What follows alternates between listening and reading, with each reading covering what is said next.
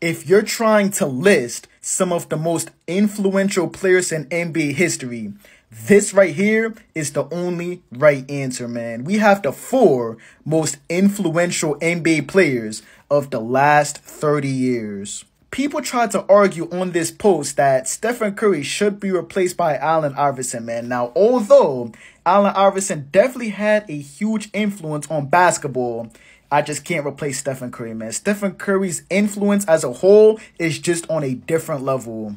I mean, Stephen Curry basically single-handedly changed the way the entire game is played altogether, man. Nobody was shooting a crazy amount of threes, especially from way downtown, until this man started doing it.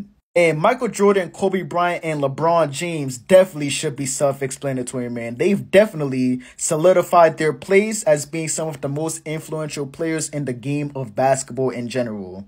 But Michael Jordan's influence in particular really is on a different level, man. Everyone back in the day really wanted to be like Mike. And I know every time you guys step outside the house, people are going to be wearing Jordans, guaranteed. I mean, it's not that big of a coincidence that Kobe Bryant himself had to literally steal Michael Jordan's bag, man. Like, be real.